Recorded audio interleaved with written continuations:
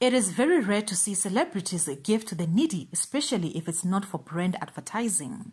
Although there are few one can count.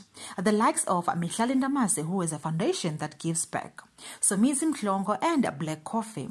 Now the multi-award winning media personality Bonang Matheba shows her heart of gold this festive season, like what she usually does on Twitter when she wants to give. Bonang tweeted out her festive email to avail it for 100 families who needed help with groceries during these tough times. Hi Tea Squad and welcome to the Tea World.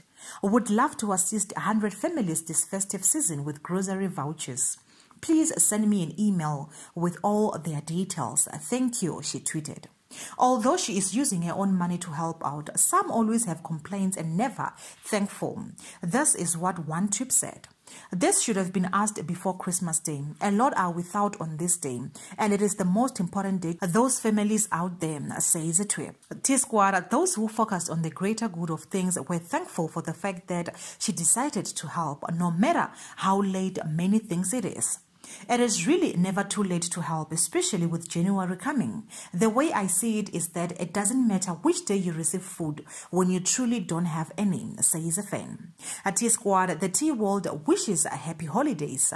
We love you.